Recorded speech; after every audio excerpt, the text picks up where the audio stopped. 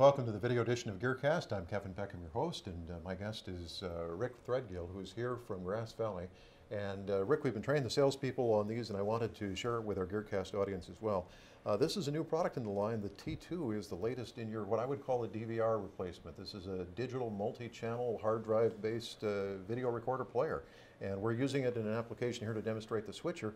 But I want to focus a little bit on the recorder and player and go through the detail on that. So. Absolutely. Yeah, this is a new product called the T2 iDDR. And we're really excited about this. We just started shipping this a few weeks ago. And it's the replacement of the Turbo, which was really a legendary product in the market when it came out 4 years ago and was adopted by a lot of different kinds of customers. It picks up on that lineage but adds so much more. The big upgrade is that it's now a full high definition product, and that was something Turbo had been missing for a while. And it's multi-channel, and you know, back in VTR days we did one trick at a time. We either recorded or we played, and it was one channel.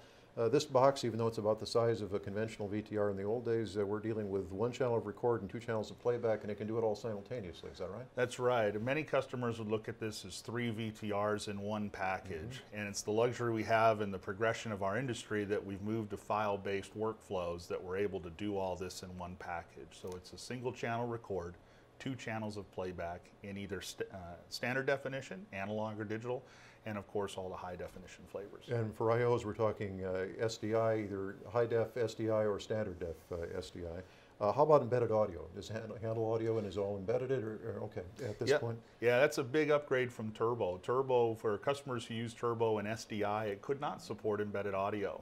T2 does. It supports 8 channels of audio per SDI, so both on the record and on each playback channel, up to 8 channels embedded. Does it also have discrete audio inputs as well? That's right, analog inputs, XLR inputs, and outputs on the back. Oh, excellent. Well, one of the really attractive features is this excellent GUI in the front with a LCD screen that's actually large enough to see what's going on, and it's not just data. We're actually seeing images of what's playing back on the channels at the moment. Yeah, this was a major upgrade concern we had when we were looking at this product and how could we bring something to the market that was compelling. And Turbo was the first product to really give people what they wanted, but they needed a little more. So upgraded on this now, we've gone to a 7-inch touch panel display that I can you know, very easily use as a full screen monitor on here. The user interface was completely re-engineered so that you actually could use it like a traditional VTR. In addition to running it like a computer, we have a workstation GUI that we can demonstrate a little later. Well, the unit has another capability which makes it way better than just having 3 VTRs stacked together.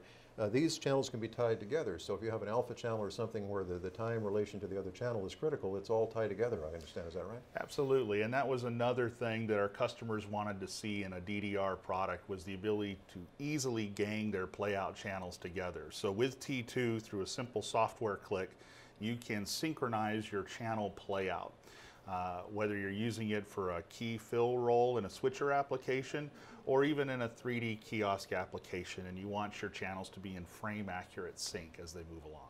Now I'm asking dangerous questions because I don't know the answer in advance here, but what about looping? A lot of times it's useful to have a background that loops or repeats. Is it capable of doing that as well? It's capable of doing loops. It's capable of looping playlists.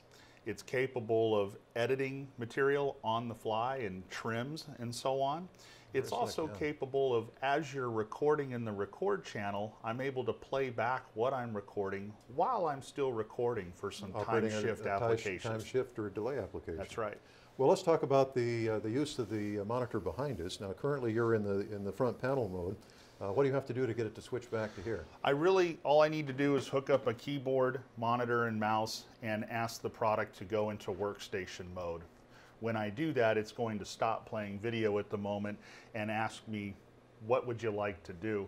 And I'll get basically the same look and feel, but I'm operating with a keyboard and mouse and can simply double click a file and have it play. And again, I can preview the video whether I'm in the workstation mode or whether I'm in front panel mode.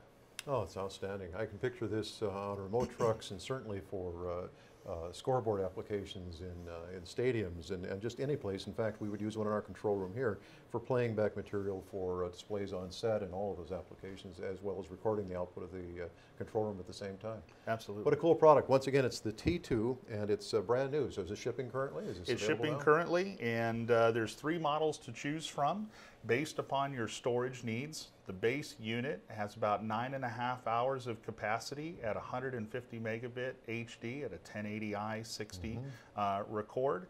It has no redundancy at that model. The next step up is a RAID 10 version, same capacity, but since it's RAID 10, some people call that a RAID 1+0, all the media is fully redundant. So if you lost a hard drive, you haven't lost any of your content. And then we also a completely solid state version, not as much capacity, about 4.5 hours, but all solid state, so no spinning disks, very durable. Outstanding. Rick, thank you. A very good overview on the T2 and a product that we're going to be seeing a lot of. So thank you for joining us. Great, thank you very much.